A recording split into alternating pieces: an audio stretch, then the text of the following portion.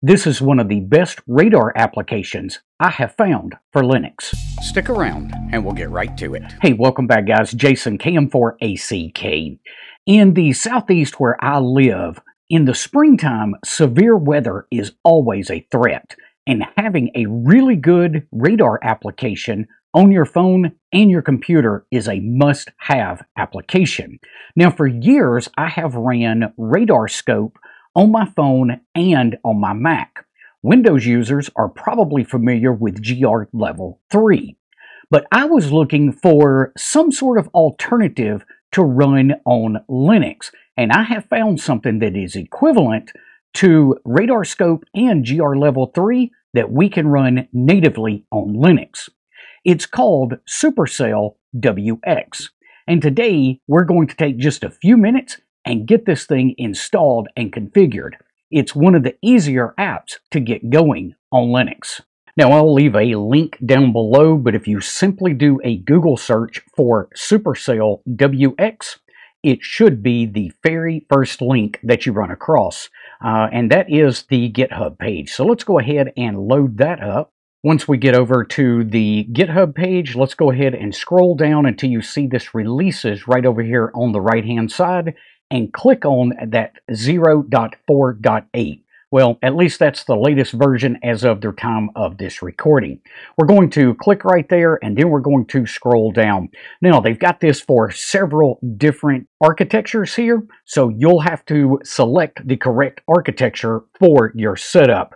Looks like this will run on Arch64, which is going to be the Raspberry Pi 64-bit image. Now, I haven't tried that one, but it is available. They also have a Windows version right here that you can download the self-installing Windows file, but what I am looking for is this x86 64 app image.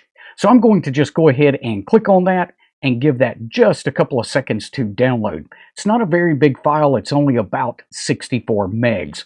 Now, I'm running this on one of the Evolve laptops, so these are known to have a slower processor. This application does run better on my X1 Carbon laptops, but we should be able to get it up and running on this Evolve without any trouble whatsoever. Once that download is complete, we can just go ahead and close the browser window and we'll open up a file explorer. Let's navigate over to the downloads directory, and we should see that new app that we just downloaded. Now, we do need to make this executable, so I'm going to right-click on that and come down to Properties. Let's click on the Permissions tab right here, and let's choose right here this checkbox for Allow Executing File as a Program. And it is that simple. This application is now installed. If we simply double-click on this, that should start the application for us. Now, you will get this setup configuration the first time you go through, so I'm just going to go ahead and choose Next. The very first thing it's going to ask you is which map provider you want to use that's going to give you your background map on the radar. I suggest using MapTiler. It's the one that I used, and it was free and pretty easy to set up. You can go ahead and click right here to get the MapTiler API key. Once you've got your key, just go ahead and plug it in right here where the question mark is. Next, it's going to ask you about your grid width and height. For now, we're just going to leave this set to 1 and 1 for both of these, but I'll show you how that changes once we get into the application. Let's go ahead and click Next here, and finally, let's click Finished. I told you guys the setup for this is pretty dadgum simple. Now, it's going to default to St. Louis, Missouri. We're going to change that in just a second. You've got your radar right here in the main screen. Any active warnings will show up down here in this bottom section. Now, for right now, I'm going to go ahead and turn those alerts off. So let's go up to View, and let's uncheck Alerts. That gives us a full screen radar that we can play with. Now, the next thing I want to do is go ahead and set this to My Home Radar. We're going to do that by clicking on these 3 buttons right up here in the top left corner.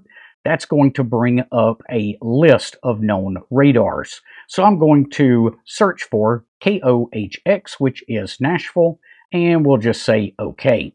That's going to go ahead and change us over to the Nashville area. and load up that radar data. Now, if you're not familiar with level 3 radar, this is all raw radar data. So what you're seeing here is not rain on the map. We can come over to the left-hand side under the map style. We can choose either satellite, streets, street dark, several others. I like streets dark. That's my preference when I'm running this, but that allows me to zoom in and really see street level detail. Something else that I like to do is choose smooth that radar data. That'll clean it up just a little bit for you. Now, we've got level 2 weather products right here, followed by level 3 weather products. So you see this one right here is chosen. That is reflectivity. Now, if you don't know what each of these abbreviations are, if you simply click this drop-down bar, it will tell you what you're looking at, either super res reflectivity, digital reflectivity, or composite reflectivity. Now, keep in mind that all of the weather products are not available from every single radar site. So you'll need to know that. If something doesn't pop up, you'll have to make a different choice here. But we've also got several different tilts here. And guys, I'm not a meteorologist, but I do like to keep up with the weather, and I know just a little bit, probably just enough to be dangerous. But each of these tilts is which direction the radar is looking up into the atmosphere. Oh, one thing I forgot to mention, we'll leave this set at tilt 1 right now. One thing I forgot to mention is right up here in the top, once you select your radar, it will tell you what mode the radar is in. So right now we're in clear air mode. Other times you will see this in precipitation mode. Now, some of the other products that I really keep up with are velocity. That'll show me wind and wind directions. Correlation coefficient can help you spot when debris is picked up by a tornado and lofted into the atmosphere. Another one of my favorite products is VIL, or vertically integrated liquid. That one is helpful for kind of becoming aware when hail is embedded within a thunderstorm. And finally, the last one that I use the most is ET, or echo tops. And this will just let you know how tall that thunderstorm is. It can also give you some early indications if the thunderstorm is starting to collapse. Now, I told you guys that I would tell you about that grid layout, so let's go ahead and take a look at that real quick. Let's come up to File and then come down to Settings, and you'll see your grid height and grid width here. So let's go ahead and change one of these. So instead of 1 by 1, let's make this 2 by 1. Go ahead and click Apply down here. And I also want to change my default radar to be Nashville. So let's go ahead and do that real quick. I'll select that. And now Nashville is my default radar site. Clock format up here, all kinds of different preferences in here. But the main one I wanted to show you was this grid and the way that works. So now that we've got those changes made, let's click Apply and let's click OK. Now, you will need to close the application and open it back up, so give me just a second to get that done. Now, once the application opens back up, you'll see that I have 2 different grids here. So, a radar on the left and one on the right. What that allows us to do is compare 2 different weather products at the exact same time. So, on the left-hand side, I've got reflectivity loaded up. On the right-hand side, I've got velocity loaded up. To change between these 2, you simply come over and click on the product that, or the image that you want to see.